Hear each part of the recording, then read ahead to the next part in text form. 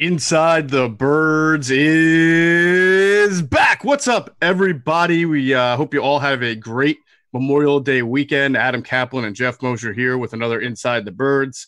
Haven't done this in a while, so doing this, recording this, Adam, on Memorial Day weekend, want to continue to thank everybody, our listeners, but also everybody involved on the front line with this pandemic as we still continue to get through it. The healthcare officials, the workers, the essential workers, the teachers, police, military, anybody who has to go out there and work during this time to help others. We really appreciate it. How are you doing, Adam? You having a good Memorial Day weekend? Yeah, look, as we drop this Monday morning, I was able to go outside a little bit, getting walks in. Weather is cooperating. We're going to have a very warm week coming up, probably in the 80s as we progress here. So we're on the precipice of summer. We always love that. I'm hoping, I doubt it, but I'm hoping to get to some training camps. I'm not real optimistic about that. We don't even know when they're going to open. This is the first time in 21 years that there's a realistic chance I won't go to any. We just don't even know when training camps are going to open. We're not going to have OTAs. Geoff, the interesting thing about this time, this is where I would first get to, and I know you would as well. We would get to go to the rookie minicamp. Right. And then we go to OTAs. Then the mandatory minicamp in mid-June is when in 2017, Wentz had it was really the first time that I saw the mechanics for Carson Wentz take hold. You go, oh boy, this looks really interesting here. It looks like he's a changed quarterback. They made some adjustments and he looks special, and especially he was in 2017. So unfortunately, Geoff, this is what we're going to miss here. And this is why we're here to inform the fans of what we know for everything that is not on the field right now. Yeah, and that's what this episode is going to be a lot about. We've been saying we're going to do this. We've got some news and notes we're going to go run through, but then after that, we're going to get into a lot of the questions that fans have been sending us through Apple Podcasts, through the InsideTheBirds.com, and through other platforms where you can ask a question to us. Oh, our Facebook page also, a lot of great questions. In fact, you put something out on the Facebook community page or group page, the Inside the Birds group page on Facebook, and we're going to get to some of those questions as well. Just want to remind people they can catch our 53-man roster projection shows both on whatever platform they use for podcasts, but also on our YouTube channel. Please subscribe to Inside the Birds YouTube because both videos are up now from offense and defense as we went through the entire roster and kind of broke it down on who's likely to make it or who's not. And please continue to join us on Facebook, Inside the Birds Facebook page, where we put all of our material, but also our group, our Inside the Birds Facebook group, where we are almost at 900, followers or 900 people who are involved, and a lot of great discussions are going on. And like I mentioned, Adam was able to interact and draw a few questions from there. Yeah, I'll be honest with you. That's the best place to answer your question. I would say this. There are four ways, right? There's our Facebook message board, which by the way is by far the best way to get your question answered. Apple is a close second. We obviously want you to subscribe and rate. And I took questions there for today's show. And obviously Twitter, but we're not going to answer Eagles questions there pretty much unless we're asking for them there, where we used to use the Ask ITB hashtag. Then you could email us if you want, but those will take longer to respond to. It's great when they're in one area, and I love it when on the Apple comment section or on our message board. All I did is went right down the list and I just grabbed them all. Save for like two, I thought might be better for a different show, but we're going to answer them. And also, I know, Geoff, we've got some notes and some updates on running backs. We must have got 10 questions on it, so we'll see what happens. Yeah, we're going to get into that a lot. Last thing, just wanted to note that if for people who don't know yet or haven't listened, Inside the Birds is partnered with 97.3 in South Jersey, where we do their 4:00 football at 4 segment every day, Monday through Friday. My days are Monday and Wednesday. Adam Caplan on Thursday, and Andrew DeCecco from InsideTheBirds.com does Tuesdays and Fridays. So at 4:00 every single day, Monday through Friday, you get an Inside the Birds. We do about 20-25 minutes with Mike Gill and Hunter Brody.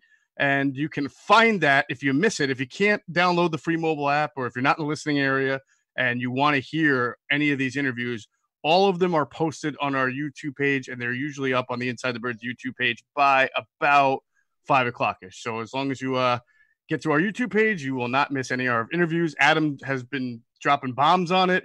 Andrew DeCecco's been doing a great job. I'm on twice a week too. So if you can't get it, make sure you're following it on the Inside the Birds YouTube page. All right. First, we said, Adam, we were going to start off with a few news and notes about some things that we mentioned. Now, the last time we did Inside the Birds TV, I had some information on Jalen Reagor, and I was talking about the contract situation. It's amicable. I'll repeat what I said. It's been good. I have been told that talks are progressing, and anytime we're recording this on Memorial Day weekend. By middle of the week, a contract could be done, and maybe even hopefully by June 1st. I think both sides would like to have an agreement hammered out by that point as we get into the summer months. So we'll see what happens. Do you know, Adam, how many people right now, how many first-round picks have signed? Not many. Yeah. Less than 10. So that's typical this time. It's funny. The Eagles, some years, they actually sign every rookie on the same day. They're not this year because the 6th-round pick, Winago, signed earlier. It was last week. But, yeah, it's really not a big deal. But it would be nice. Obviously, it's always good to have them done, clearly because they're still going to have the virtual offseason. You want to make sure that that's done and having your players in them. And the Eagles have had a very good history of getting the players signed on time or agree to so they can move on. Now, here's what's really interesting, Adam. It's my understanding that I already talked about it in the last YouTube, is that just like every rookie and everybody on the team, Jalen has been doing his meetings every single day with either the coaches, Aaron Moorhead, or the assistant wide receivers coach. They all have their Zoom meetings, right? But I've been told that Doug and Howie have been meeting with Jalen Reagor throughout the weeks as these goes by. And the one thing I can tell you is the coaches plan to get the ball in Jalen Reagor's hand. They're planning on it. They're envisioning getting him the ball, putting the ball in his hands in a variety of ways. Now, I was told that they ideally would like him to play opposite Deshaun, which would be in the X position, but they're also looking at him and going through the slot routes with him and just a whole lot of different types of plays that are designed to put the ball in his hands and make use of his ability to play in space. Yeah, so what you're talking about, if you go to his tape, you could actually go to YouTube and see his college TV tape, but you could see exactly what Geoff was talking about. There were a lot of gadget plays that he went through over his 3 years at TCU. And what they were trying to do is take advantage of him in space because he's so deceptive. He's almost like a running back with a ball in his hands. And he's so strong and physical. He's well built for a guy who's just under 5'11", and he's incredibly explosive with a ball in his hand. So I could certainly see why they want to do that. Yeah, and look, we knew that he was going to be line up at X. So what I find interesting is that you're saying they might line him up in the slot as well. And that makes some sense because Greg Ward is not fast. You'd love to get Reagor in the slot 1-on-1, whether it's on a screen, a slot screen, or use as a vertical slot. That would be great. So that's good. That's good stuff here. And that would make sense on why they keep meeting with him, because it sounds like, based on what you've heard, that they're going to put a lot on his plate as long as he can handle it. As long as he can handle it. So the one thing I've been told he's working on a lot is using his hands to fend off press coverage, because when you play the X, you're going to get the press coverage. Yep. So he's been working a lot on that. And also, when I say creative, I don't just mean X and slot, right? It sounds to me, and this is me deducing from what I was told, is that if you go back to how they use Nelson Aguilar a lot when Nelson was playing well, he'd go in jet motion. They would give him a little counter sweep or a wing counter. It sounds like they want to use Jalen in that role where they're just figuring out ways to line him up all over and move him around and get the ball in his hands, again, to capitalize on his explosiveness and the space that's created within their offense. So it's going to be really interesting. That's great. And that reminds me a lot of 2017 when Aguilar was at his best, where he was a real factor as a vertical slot and used some gadget plays. And he was their designated deep threat. And you're going to see that this year with Jalen Reagor and John Hightower. Assuming he makes the roster and is active on game day, he gives him something really interesting. By the way, he may be used in the slot. I forgot to mention that. I had heard that some teams saw him as a vertical slot. The only issue with Hightower is, Geoff, is he's thin. He needs to put some weight on. Reagor does not need to put any weight on. He's pretty strong as it is, but that's good. Good stuff. Yeah. I also been told that when he works out at home, he has been consistently timing in the 40, depending on what day or what's going on, between about a 4.3 and a 4.4, which is really his speed, not what you saw at the combine. It was a little heavier. We went through that. So he's back to running that impressive speed that made him a top first round pick. Before we move on, the reason why he put weight on is he was not with his normal trainer About 2 weeks before the combine, he was with a different trainer. And for some stupid reason, they told him to put some weight on. No one could figure it out. And obviously, he ran a slow 40 time. Within 2 weeks later, he dropped the 10 pounds that he'd gained, and he's fine. And his football speed is about a 4.35. Right. He is a very unique guy. You don't usually see guys built like he is because he's bulked up who runs like he can. It's a pretty unique player. It is. So very interesting. We'll see what happens when everything convenes. Hopefully that'll happen in about a month or so, and we'll see what goes on. I want to talk also about the running back situation because Carlos Hyde agreed to a 1-year deal with the Seahawks. You had been reporting a lot about the Eagles' interest in him, and we've been talking about the Hyde and, say, Devontae Freeman dynamic going on between the Eagles and some other teams for about a week or two now. So where does this leave the Eagles, Adam, and why? What's your understanding, because I know you've been front and center with this, on why the Seahawks did kind of an about face and went to Carlos Hyde? What's going on with Freeman here? Well, they wanted Freeman. Right.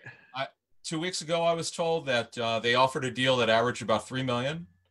It was actually a 1-year deal, but the $3 million, as NFL Network reported, could go up to $4 million. So what I believe is that Freeman thinks he's worth more than that. And I was talking to someone who had knowledge of the situation. I said, why would he think that? He goes, because he still think in his mind he's a starter, but he wasn't going to start if he saw Chris Carson's their starting running back. Now, he could have cut in Carson's role and certainly helped in third down. He's an excellent pass catcher for running back, but he wasn't going to take Carson's job. And he thinks he's worth more than that. And then NFL Network reported something interesting, that he's done so well saving his money that he won't play this year if he doesn't get the deal that he wants. It sounds absurd, and I guarantee you that he will not sit out the season. He's not 25 years old. He's coming off 3 injury-plagued seasons, particularly the last 2. Yeah, this guy's got some crazy mindset. I mean, I like Devontae Freeman a lot. Good player, and I think he's talented, but I mean, we know about the running back position. We know about his injuries. I mean, I don't understand the advice or guidance he's getting, or else his own decision-making. Good luck. It's just my opinion that he will not sit out the season, but Mike Silver's got some good information from NFL Network. I trust his sources on. I'm just saying that the only guy who's tried it didn't get what he wanted. Le'Veon Bell did not get the deal that he thought he was going to get by sitting out. I mean, he got a good deal with the Jets, but it wasn't anywhere close to what he thought he was going to get. Right. The reality is, The reality is, the older you are at running back, the less teams are going to be interested in you. But he's such a good football player that he does have interest. He had like 4 to 6 teams involved at varying levels. Let's get over to Carlos Hyde. It's real simple. The Eagles wanted him. Mm-hmm. They were not going to give him anywhere close to what the Seahawks gave him, so you crossed him off the list. Freeman, the Eagles aren't going to get a deal done unless Freeman is willing to lower his asking price. So right now you can move on.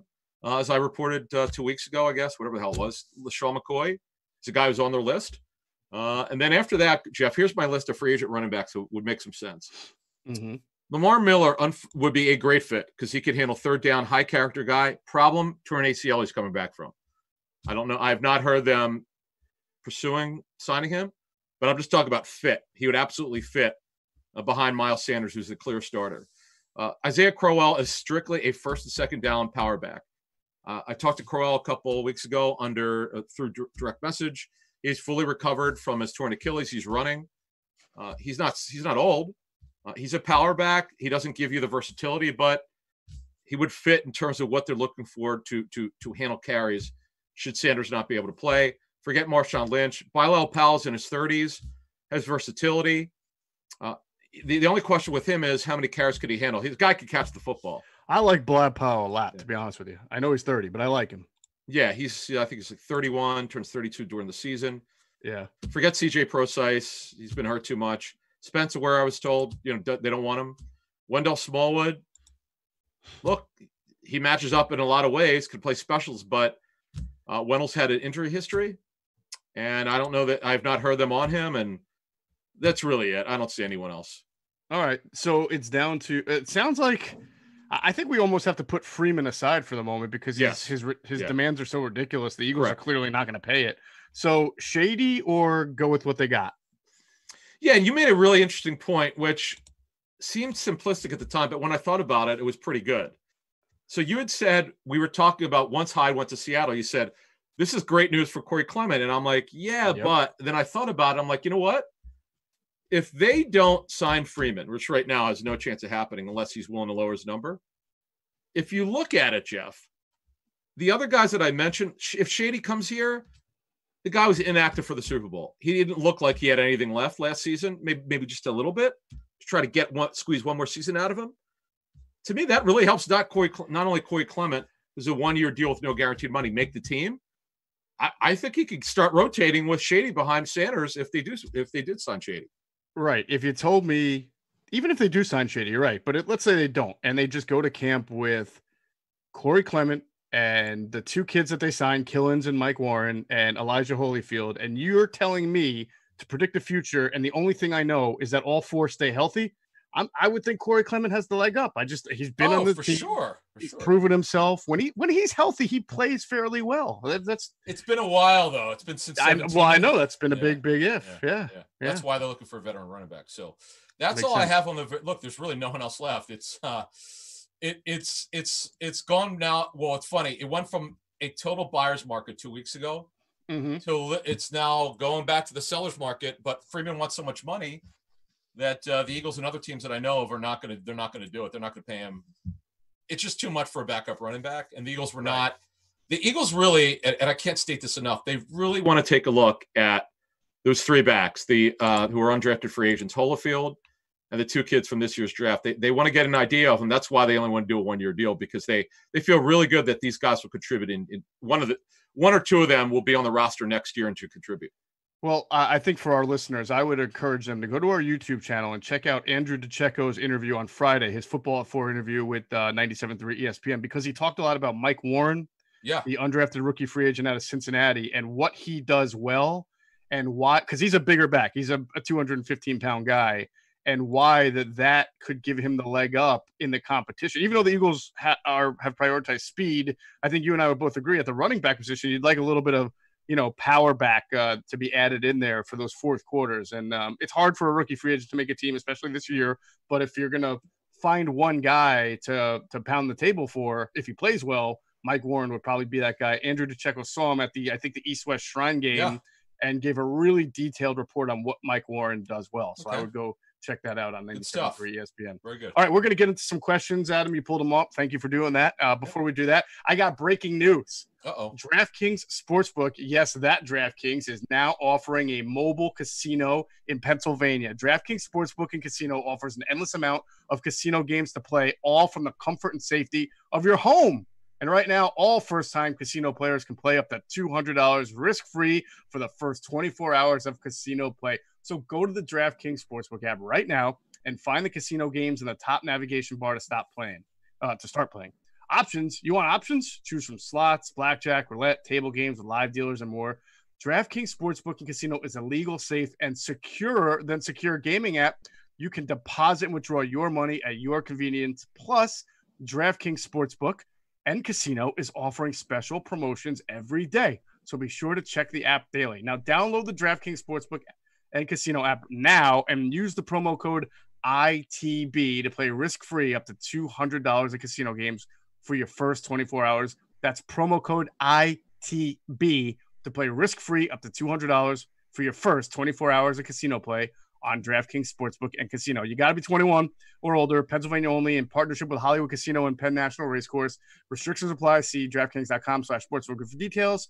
Gambling problem? Call 1-800-GAMBLER. All right, let's get into these questions, Adam. We got a lot of really good ones, so I'm going to kind of go in order here. These are from the first few we're going to take from our Facebook message board, and we're going to try to get through them, bang, bang, bang. First one comes from Daniel Chinchar, and I apologize if I butcher any of these names, which I undoubtedly will. Oh, that was all right. Cool. I have the Caplan stamp of approval on that. What are we hearing about Alshon Jeffery, not only in relation to him being on the roster, but if he was the quote unquote leak in the locker room and if he's on the team come the start of the season, in what ways do you see him contributing this year? Will he bounce back? This is a good leadoff question because, you and I are a little bit on the, I don't want to say opposite sides of the spectrum here, but we have different opinions on what's going to happen. Well, potentially. Yeah, look, Geoff has been saying, I don't know why, but he has this percentage, a smidgen that they can be able to trade him. That would be a Festivus miracle. Trust me. That's that I would call it negative percentage. The rest of us. Yeah. The reason is he's 30, doesn't run very well, coming off a significant injury, bad one. Liz Frank for a player that's 30 at 30 years old is not good. And Geoff, let's face it, before Alshon got hurt, you could just see him steadily decline in terms of, not that he was ever fast. He wasn't moving very well. He did have a decent game before he got hurt, but the fact of the matter is, at this point, they're stuck with a contract for this season. Mm-hmm. And the fully guaranteed money, quite frankly, is the reason why he's going to be on the roster. It's base salary fully guaranteed, plus he has a fully guaranteed option bonus, a small one. So it brings the total compensation over $11 million. It's fully guaranteed. He's not going anywhere. No one's going to trade for him. They're not going to take the contract. Who the hell would take the contract? Right. And that's where I have said, Adam, that I think a team, because I don't anticipate Alshon being ready by the start of the season. And I think we both agree it's likely he'll start on PUP. So, well, I don't know about that. I don't know about that. No, the training camp. Training camp, yes. Hell, of course. Training camp, PUP. We'll see what happens in the regular season. Right, because what would happen is they have to. It was kind of like Alshon when he was coming back from the surgery from 2 years ago in 2018. You kind of monitor. Okay, do we think he'll be ready week 1, 5, or 7? If we think he'll be back before week 7, we're gonna keep him on the 53-man roster, take him off PUP, and let him work his way back in practice on the side, and then get him back into regular practice and start putting the clock on him. Okay, do we think they'll start getting a real idea? But we're almost in June here. We're really far away from knowing. But the fact of the matter is, with Alshon, Geoff, he has one thing going for him. He's 6'2.5". The only guy they have with size at receiver is 6'2", is J.J. Arcega-Whiteside, who did contribute last season. So my question to you is there a value, Geoff? Let's put the contract aside here. Is there a value for putting this guy on the team? I think there could be a value to put, and we'll have to wait and see. Obviously, if the Eagles are hit hard by injuries again at wide receiver, and Alshon is healthy by late September or October or whenever, then I think that they would rethink what they want to do with him. I think that they would put him on the field if they were, trying to win games and he's healthy and ready to go. I sense the other way, though, that if they're playing well, they're doing well offensively, they're relatively healthy, and he's ready to go. I think if you look at the trade deadline and you're able to move him, then that means the Eagles have already paid half of this year's salary, which makes whoever might want to trade for him, it makes the cost of trading for him a lot less. Now, when I say I think a team would trade for him, I think it would be a competitive team that lost a wide receiver and needs a wide receiver and would give up a 6th round pick, maybe a 5th or a 6th round pick. I'm not talking about moving Alshon Jeffery for a 1st or a 2nd. I've seen that happen before with other players. I think it could happen here. We'll just have to see the state of the Eagles and the state of the NFL, what other team. Yeah, but if teams get desperate at the deadline. Well, yeah, but here's the thing. The Eagles, barring something unforeseen, they're going to be a high playoff team. This team's better than last year by far with everything they've added. I could just tell you this. They're not going to cut. This is an opinion based on reporting and get information gathering. They will not cut him unless they change their mind. Their plan is now not to cut him unless something forces them to cut him. And we'll get to the other part of Daniel's question. Mm-hmm. As far as the leak in the locker room, let's put it this way. What I think happened with Alshon, I haven't really said this before, it's just an opinion. I think he made some off-the-record comments to some people, and I think he was frustrated. And when players have done that with either me or you or whoever in the past, I don't report them. I'm not criticizing any reporter or anybody else.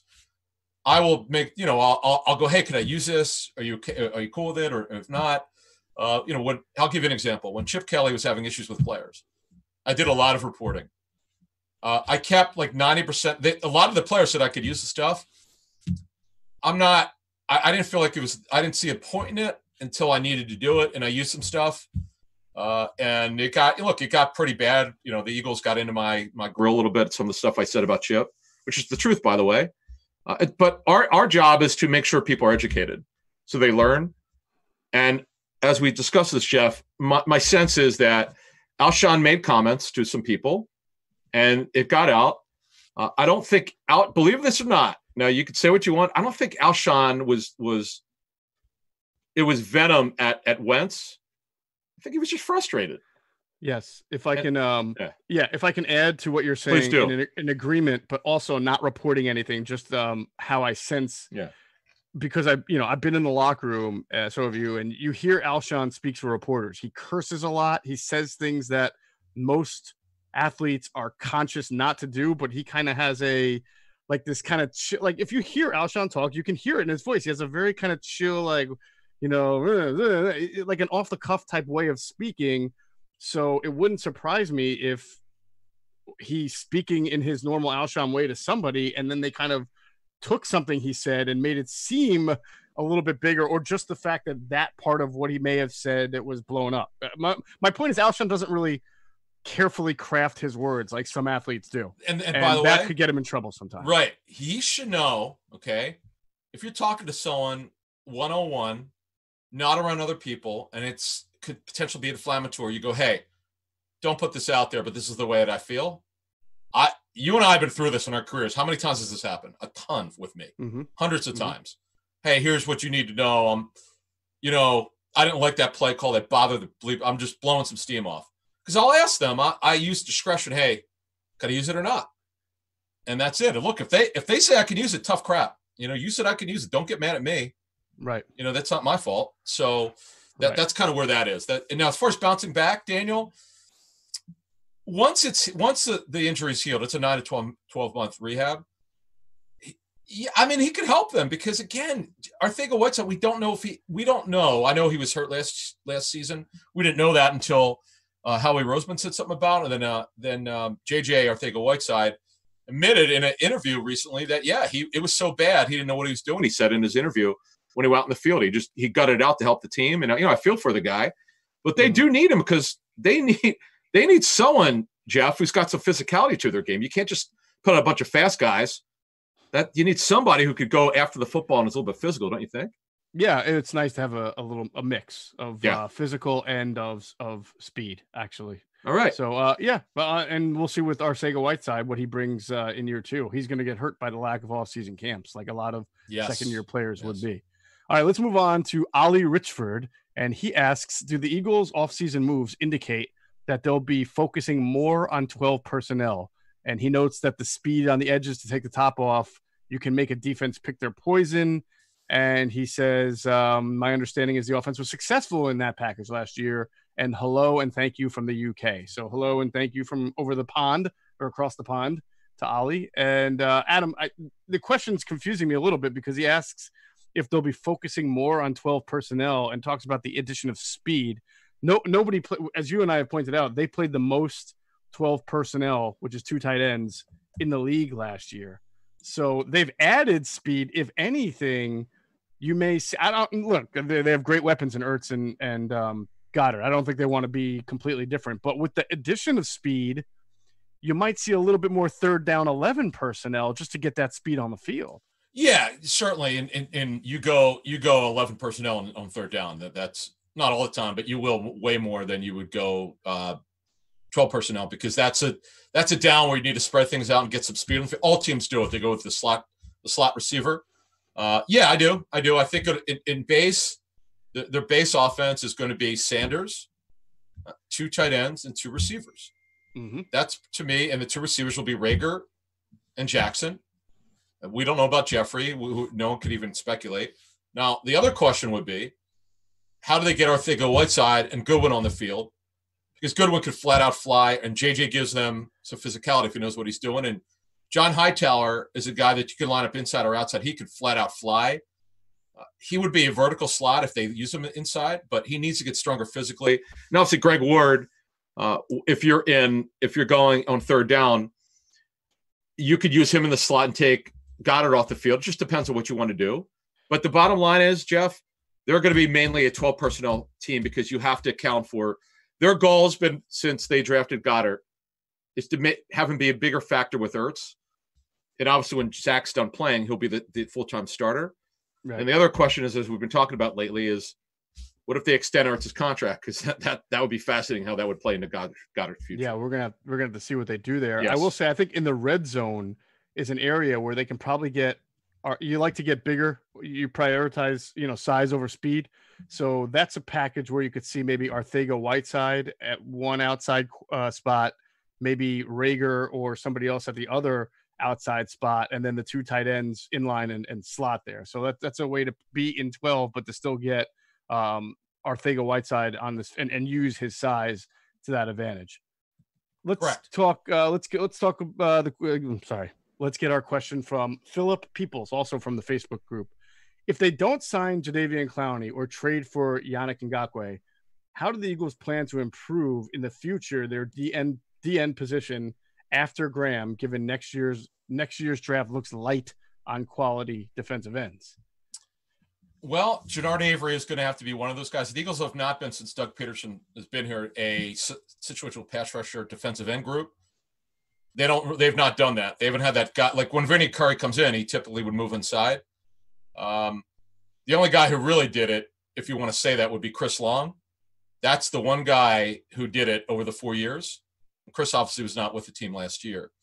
Chris came in to give them that role to on third down, and then they'd move Cox inside or whoever it would be. Graham inside, of course. Now I think Avery could be the situational pass rusher guy. You could stand him up too, by the way. There's certain things you can do. And the thing that Jim Schwartz could not do, and since he's been here, is be as creative as he would like, because they simply have not had the help on the back end, Geoff. So the hope is with the new additions on the back end, obviously Slate, Nicole Roby-Coleman, Will Parks, Kayvon Wallace, whenever he gets on the field, and Crayvon LeBlanc now is with them for a full season. They're going to be able to do some different things that they couldn't do before. But defensive end, to fully answer this, Sharif Miller, Geoff, has got to get on the field. He didn't play last year, which was expected, but this year, one way or the other, if they don't trade for defensive end, which right now it seems remote or signing a veteran, they got to figure out a way to get him on the field. I feel like the question's a really good question, Adam, and we'll probably get our answers more throughout the season, because when you break it down, first of all, Barnett has an opportunity to have a really nice season and get himself a contract extension. So he could be one of your future starting defensive ends. And if he stays healthy and is productive, you'll feel good about it. The thing about Avery and the thing about Sweat, for different reasons, I feel like they're always going to be situational and not starters. Sweat because of the injury and the knee history, and Avery because of the size. I don't know if they project him as a 50 snap type of player, a starting, a good run stopper, along with being a good pass rusher. You've mentioned many times, he's got that speed. He's a great curveball to throw at you. I don't know if it would be a starter. So I think you're right. I mean, Sharif Miller, we have to see if he has the capability of making that improvement to where he is a, 2 or 3 down defensive end, where he's on the field for the pass rush and to stop the run. Right. So right now, you're right. Filling Brandon Graham's role is not going to be easy after this year. It's a great question. Sharif Miller, they're hopeful that it will get some snaps, that it'll not only be active every game, get some snaps. And the third year, let's say Brandon retires. Maybe he is their third end, because I don't know that Josh Sweat is just not going to be a starter. He's not going to hold up playing a lot of snaps. Right. Derek Barnett, they have him for 21 too, because remember they rolled over his 5th-year option, but that's only guaranteed for injury in this. They're still under the old CBA with anyone who's drafted before the season, so they could still get rid of him. I would not rule out an addition of a defensive end who could be here a long time via trade or free agency. But right now that seems remote, because guys can't get physicals, and the money, they got a real issue for 2021 in terms of contract structure, increase in cash, and increase obviously under the cap. It's going to be fascinating. This is the first time in Howie Roseman's career here that he actually has a real issue that he's got to get through here and manipulate it. There are ways they could do it, and we've talked about it. You could actually listen to that show, which we did about 3 weeks ago. That was fun to do, actually 2 or 3 weeks ago. But moving on, Geoff, let's get to the next question. Yeah, this is a good question from Aaron Puga.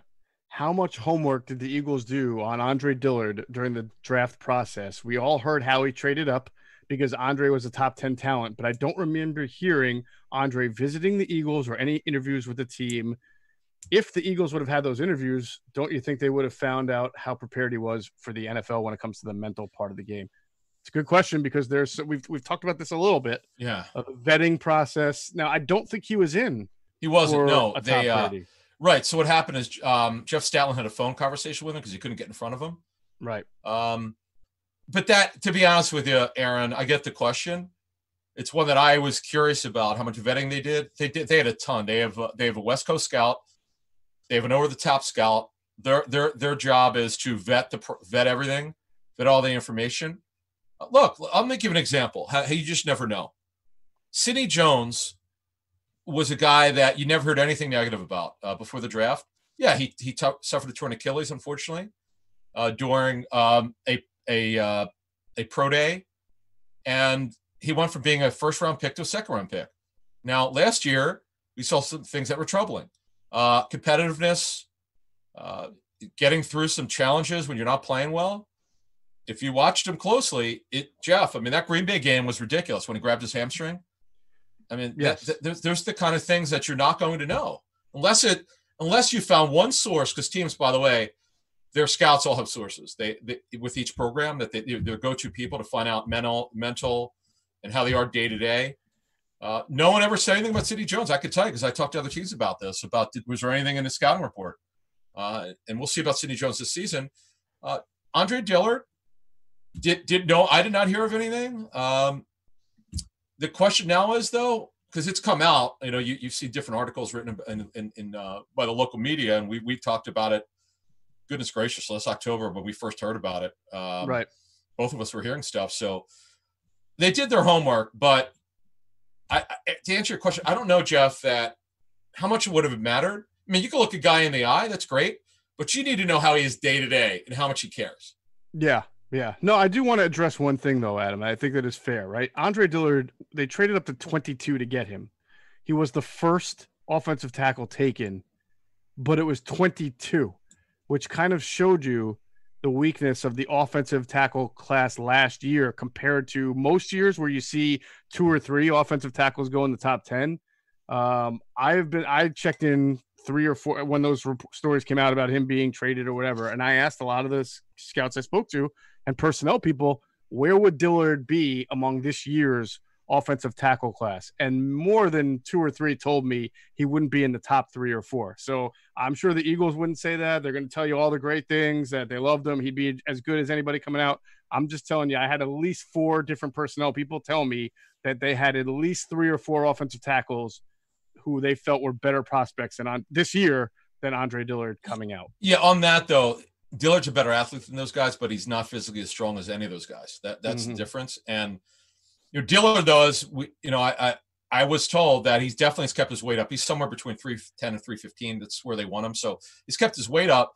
But until he is in your building, on your practice field, you don't really know where he is. This is an important offseason for him. And as you said earlier, man, some of these guys not getting on the field. Arcega-Whiteside, second-year players, rookies. This is all. I get all 30 teams are going through this, but it's certainly an issue.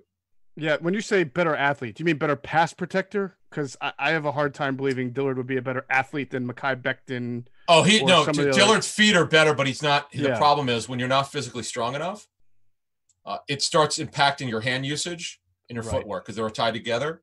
So that would be a concern of mine. And again, him not being here, them not being able to have him under their auspices, so to speak, they can't really tell. Right. All right, move on to Shane Babchek's question. And he asked, and we touched on a little bit, what intel do we have on Jannard Avery? Is he strictly a rotational pass rusher, or can he play any stand-up linebacker? Does Schwartz see him having a role this year? And he'd also like to know how the team feels about Trevor Williams. So we'll start with Avery. Yeah, look, he's going to be a situational pass rusher at best. Right. He's smaller. He's fast as hell. They don't have anyone like him on the team. Haven't anyone like him in, God knows, I could have to go way back. He's just fast. He's got great get-off. His tape 2 years ago with Cleveland was pretty intriguing. That's why the Eagles traded for him. Mm-hmm. They had their eye on him. As far, as I said earlier, he could be a stand-up linebacker in a way. That's what I think they're going to do with him, use him in a variety of ways. And again, as I said earlier, Schwartz could not do anything because they just didn't have the personnel on the back end to try some different stuff. That's kind of where I see it there. And he is, he's under 6'1". I'm 6 foot 1/2 inch. He's about my size. He's just in terms of height. Yeah. But you saw him in the locker room. I remember you saying to me, "Did you see Avery?" I'm like, "Yeah, he is really small." Yeah, but I can't see him being I can't see him being James Harrison. You know what I'm saying? Like, I can see him being situational. Yeah, right, you got to use him in a way. I know he can play the run. 12 to 15 snaps a game where you use the speed. That's really right. And Trevor Williams is a guy that I think that they feel like has some upside. He's got some nice size to him. He was he's a former Charger, if I'm not mistaken. Adam. Correct. Trevor Williams, yeah, right? Former, Penn Stater. Fourth or fifth corner they see him as. And I'll be honest with you, he's got a real chance to make the team. Yeah. After the top three guys, Maddox, Slay, Roby Coleman, Jones's role, assuming he loses to Maddox for the starting job, he's a fourth corner. That's all he is. Rasul Douglas, long shot to me to make the team. Mm-hmm. Trevor Williams will have a chance. Prince Smith, more distance to the practice squad. By the way, they were very light at corner. They could probably use a little bit more competition. I mean, well, that's probably why he has an opportunity to make the team here as a backup corner more so than on a different team, because this team really needs corners. Right. They have numbers, but in terms of overall guys that you really would want to dress on game day. Right. Especially guys with size, Adam. I mean, they have no guys with size. So yeah, the only guy they have, I mean, Sidney's 5'11"-ish. Right. Maddox is 5'9". Roby Coleman's 5'7", 210. Slay is 5'11"-ish. Slay is like the only guy with size, and Jalen Mills has size, but they don't want him on the outside. So right, who's going to play some sort of hybrid role. Correct. Right. All right. Mark Topley asks, and this is a really good question. What are the pluses and minuses of playing offense primarily with 2 tight ends on the field versus 3 wide receivers? And there's really a lot of layers to that. I think it's team specific. There's advantages for the Eagles to play 2 tight ends because they have 2 really good tight ends. I don't think that if they had 2 average tight ends, they would play as much 12 personnel. So the answer to the first part is any coach has to adjust to the strengths of his roster. And when you have a Dallas Goedert and Zach Ertz, you got to get them both on the field. And that requires 12 personnel. Right. So here's what you do. You're declaring when you're 11 personnel, 3 receivers, particularly if they do a package with Deshaun and Goodwin on the outside and Reagor in the slot, how the hell are you going to cover them? Right. And that's, you're saying, okay, no team in the National Football League has the speed to stay up with those 3 guys. Okay. Why? Because they run in the 4-3s. No chance in hell they're going to be able to cover those guys. You're forcing the opponent to go with slower corners. Like maybe their number 1 corner is fast. Their 2 is probably not going to be as fast. Their 3 certainly won't be as fast, typically. Mm-hmm. And then what you do is you can either have Ertz and then Goddard. By the way, Goddard on tape is a little bit more explosive than Ertz. Right. So you could have some unique stuff. You could have a package where you have Sanders and, by the way, Hurts on the field. We had mentioned in our YouTube, our ITB TV, our last one, Geoff, about remembering the Jordan Howard package with Sanders against Buffalo when Jordan Howard was the up back playing the fullback and he laid a block out and Sanders had the long touchdown run. Right. There's so much you can do. When you have speed, you're forcing the team to put slower players on the field. That's it. It's just the way it is. And it's about coaches talk a lot about dictating also what they want out of the defense. So when you put your 2 tight end pack, and this is starting to change a little bit, I'll talk about that in a second. But when you put your 2 tight end package on the field, a lot of times the defense is going to put their base 3 linebacker defense on the field. And when you have good, fast or good matchups of tight ends, you like that matchup of your flex tight end against their 3rd linebacker, their will linebacker. You would love Zach Ertz against any 3rd string linebacker or 3rd linebacker, I should say. However, that school of thought is starting to change a little bit because there are a lot of teams now who are still staying in their nickel defense, even when the opponent brings 2 tight ends onto the field. So you're starting to see the adjustment on defenses by that offensive adjustment to put 2 tight ends on the field. So now in that case, if a team stays in nickel, you'll have Zach Ertz matched up let's say he's flexed out, against a nickel corner instead of a linebacker. That could still be a good matchup, by the way, because now you have size of a tight end versus a nickel corner. However, nickel corners are probably going to be faster runners than your 3rd linebacker, depending on what team you're facing. They should be. Some nickels are fast, some are not fast. Some are just physical and tough to go up against a slot receiver. But the difference between this season and any season that Doug Peterson's been in Philly, he's never had speed like this. And if Reagor knows what he's doing and Hightower knows what he's doing, Goodwin should have no problem. Same terminology, West Coast. He's a veteran. They could do so many unique things. I know people have been talking about Greg Ward and if he'll be the true slot. Right now, he's their slot receiver, but it doesn't mean he's going to stay that. He's going to lose snaps to Reagor. Clearly, when they went in some 11 personnel, Reagor is going to be so interesting to use. And by the way, people want to Justin Jefferson. Justin Jefferson can't do what Reagor can do. Just he can't. That's why some teams I spoke with didn't think he would work. He's going to be good, though. By the way, Justin Jefferson's going to be a good player. But you could use Reagor a little bit more than you could use Jefferson in terms of formations. Yeah, I kind of look forward to doing the whole Jefferson versus Reagor comparisons as the years go on. I know the fans will be into that. We're going to get some questions from our Apple comments, but before we do that, I want to stop and thank our friends at PHLSportsNation.com, enhancing the fan experience by their coverage of all the Philly teams, the Eagles, the Sixers, the Flyers, the Eagles, Sixers, Flyers. Oh yeah, the Phillies. Don't want to miss them. Yeah. And all their great podcasts. You know, they're for the fans, by the fans. So make sure you check out PHLSportsNation.com. And right now is a good time to pause for a word from our great sponsors. All right, Adam, got some questions from people who left us great reviews, 5-star reviews on Apple, so we want to get to them.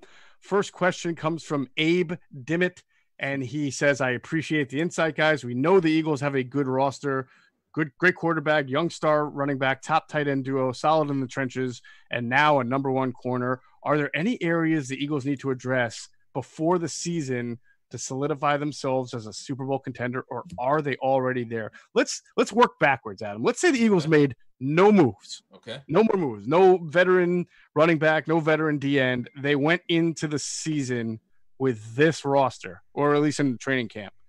Are they a Super Bowl contender? Yes. For sure. I agree. Yeah. Now I'm assuming that Reagor, Goodwin are going to be major factors.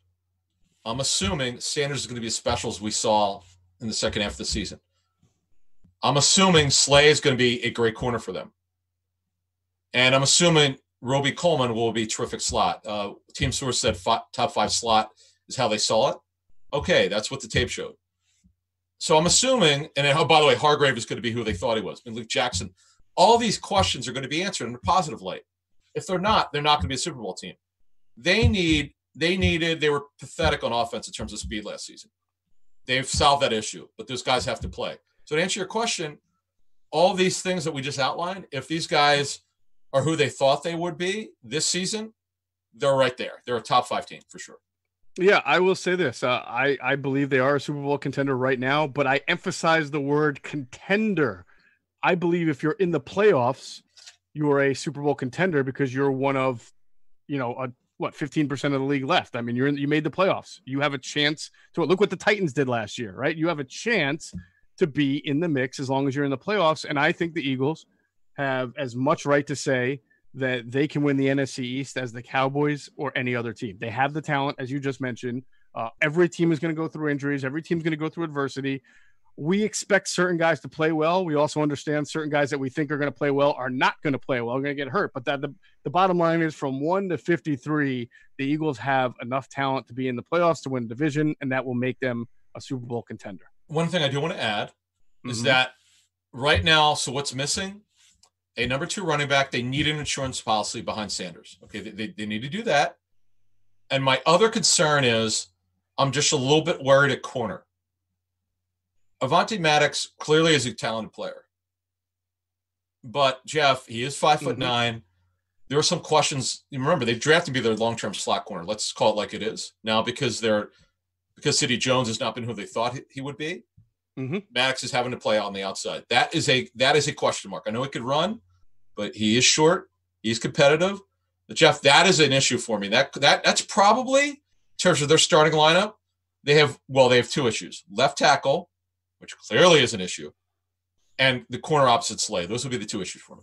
Yeah, if you ask me right now, if the Eagles could only upgrade one position with one signing from now until the start of the season, which position would it be? I would probably say corner. Offensive line, maybe, just because we talked about no veteran depth there, but there is talent on the offensive line. Not that there's not at a corner. They have Darius Slay, but they're literally a Darius Slay injury away from being the shortest bunch of corners you've ever seen in your life. So they've got to have.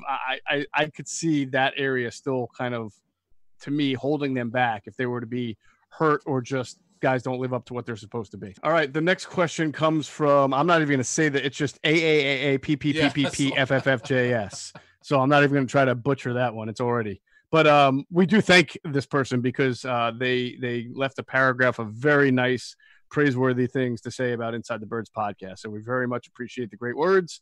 His question is, with the Eagles drafting Jalen Hurts. By the way, this is a phenomenal question. I agree. This is one of the best questions we've ever gotten. Go ahead. With the Eagles drafting Jalen Hurts in the second round, something I fear that we can see happening this season is Doug possibly forcing Jalen in the game on certain situations and it possibly backfiring on the team. And what I mean by that, for example, is on 3rd and short, instead of calling a simple and efficient QB sneak with Wentz, they decide to put Hurts in and run a fancy or gadget type play and it ends up failing, or there's miscommunication, yada, yada. This is something I can fear. Wanted to see if you guys think this could be a potential problem and the play calling, or is Doug disciplined enough to not force Jalen on the field too often? Wow, great question. You want to go first on that, Adam? Yeah, here's my response to that. They're going to have a package for Hurts. That's just an opinion. I felt that's exactly when the within 24 hours after the trade, the shocking selection, I felt the same way.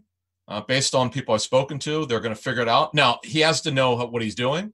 So if it goes into your question, if he knows what he's doing and it looks good in practice, I'm not opposed to it. And another reason why I like it, did you see what happened with Patrick Mahomes when he almost blew his knee out on the quarterback sneak? That's how he got hurt last season. Mm-hmm. I'm always wary of your franchise quarterback being used to block or on a sneak. Any time where there's a scrum, I'm good when it's a surprise. I'm good when it's a surprise, but I'm not real great on exposing my quarterback in a pile. And considering Wentz has had such a significant injury history, you got to be careful here. He's terrific talent, but the thing that he's getting at though. Doug should not feel pressure because they took a quarterback in the second round to get him on the field. I'm more about develop him as a number 2 quarterback, Geoff, for the future. The gadget stuff can wait. Like if you could use it every couple games, that's fine. You got to be careful of how much you take also Wentz off the field. That to me is another factor here. So, but to answer your question, I hope that Doug does not feel forced to put him on the field because they spent a second round pick on a quarterback. That would disappoint me, but it's fair to bring that up. Well, I'll take it one step further, Adam. I agree with you on how I feel the coaches should handle it and working on him being the backup and everything like that.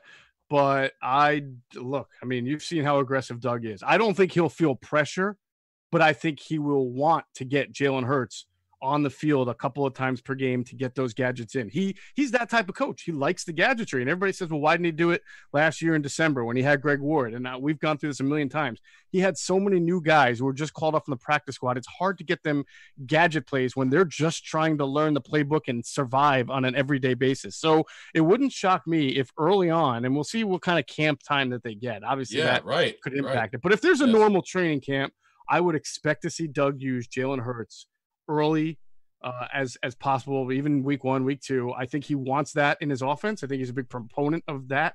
His assistant Press Taylor has talked about the future of football being more than one thrower on the same time. Now, the question is, and I'm not trying to pick on fans or anything like that, because as media, we tend to do this too, but there will never be a time where Doug has a gadget play that doesn't work that people will say, it was a good idea, it just didn't work. Whenever a gadget play doesn't work, it's never the right time. The opponent saw it coming. How dumb can you be? Everybody in the stadium knew that was going to happen. Yeah, exactly. I'm telling you, that's just the nature of fans and media.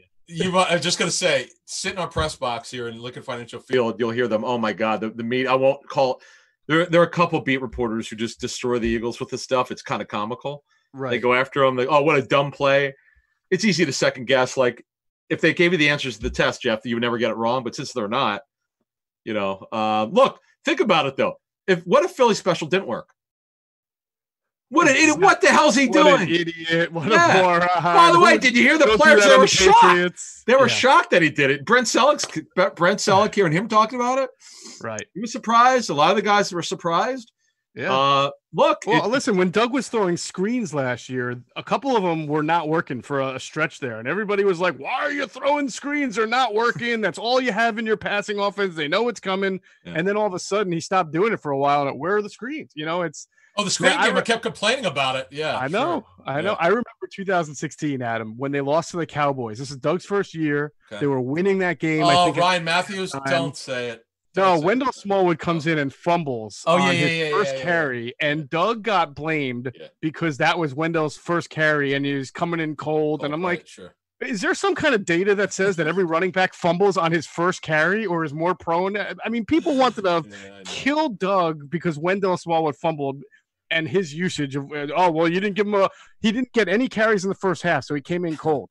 What does that mean? Every time a running back takes the first play of the game, they're coming in cold, right? I never got that. No, it's a great question. And the thing about Doug feeling pressure to look, when you're giving us a quarterback the second round who's super athletic, you're probably going to at least internally think, you know what? We've got a different option here, a quarterback, or is a different kind of positional player. Yeah, he's a quarterback first, but he could be put in. If you keep Wentz in here and you have Jalen either to his left or to his right, the defense is like, what the hell are they doing? They're probably going to call a timeout. They're not going to be ready for it. Yeah. So we'll see. We'll see. All right, let's kind of do speed through the next two here, 2 or 3. Ryan, 3322, just wants to know if we think Jason Peters is coming back. And is there any chance he'd be a backup if he came back? It's not a question of would he accept being a backup. The answer is he wouldn't.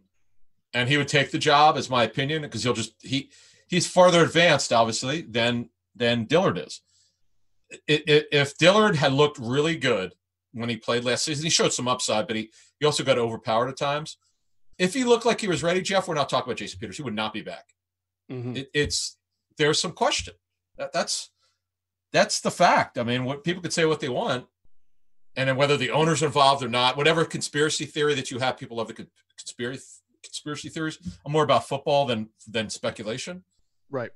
We're more about answers than speculation on the show. So that's kind of where I see it, man. They haven't ruled it out, and I still don't understand why they have or haven't. That's up to them. But if they thought Dillard was the man right now, we wouldn't be talking about Jason Peters. All right, moving on to InsideTheBirds.com questions real quick. Everson Griffen or Ezekiel Ansah? You think the Eagles go after either one of those guys as a rotational guy? He was toast last season with the Seahawks. He didn't look very good. He's 30. Yeah. So many injuries. Shoulder's been – he looked like he was toast. Griffen is just going to cost you much. It's he's in his 30s. A terrific football player, by the way. And who overcomes some personal challenges, good for him. Yeah, definitely. Real talented player, but again, I like him. If they were going to do something, my sense is it would be for Ngakoue. If they were going to do something big, Griffen would be a one-year solution, but situationally, yeah, he would be a good situational pass rusher. I don't know that he's willing to accept that. We're talking about Everson Griffen here. How many starting defensive end jobs for Everson Griffen are available at this point in May? Well, look, Seattle could use one. Oh, they're hurting. They're hurting at the end. That's the position where they have interest in him. So I could see that getting done there. And that's, Ngakoue is a long shot, as I've said for 2 months now when we first started talking about it. But I just know this: Eagles like the player, but they are not inclined to do anything right now. All right, let's. And by the way, maybe if things don't work out with Vinny Curry, then they do look around a different avenue for. Yeah, it's true. Defensive end. We might know more about that by the end of this week. Okay. Next question: InsideTheBirds.com. I'm sorry we don't have a name for this, but if Jamal Adams becomes available via trade, should the Birds be interested?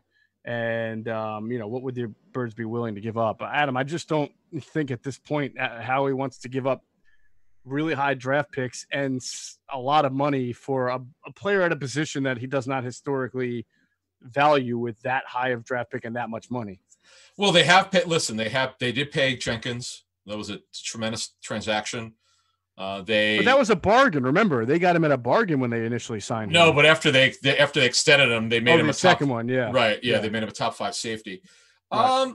I don't see it. I don't see it. And by the way, the Jets, other than Darnold, will make any player available. Joe Douglas believes in taking the phone calls. Talking to a Jets source within the last few weeks, they want to eventually extend Adams' contract. They know he's a star. Adams wants his deal now. They're not inclined to do it right now.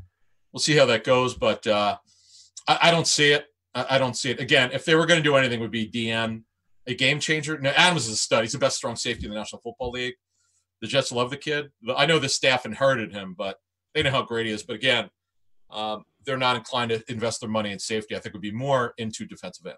All right, that will do it for this edition of Inside the Birds. Want to thank our producer, Hunter Brody. Find his work on his YouTube channel, Sports Talk with Broads. Check out his podcast with former Villanova star Darryl Reynolds. It's called Process, so make sure you check that out. And also find him on Twitter, @Broads81. Catch the latest Inside the Birds podcasts on any platform you listen to. Check out our YouTube channel and also check out InsideTheBirds.com. We hope you all had a great Memorial Day weekend, and we'll catch you on the next Inside the Birds. Thanks for flying with us. Inside the Birds.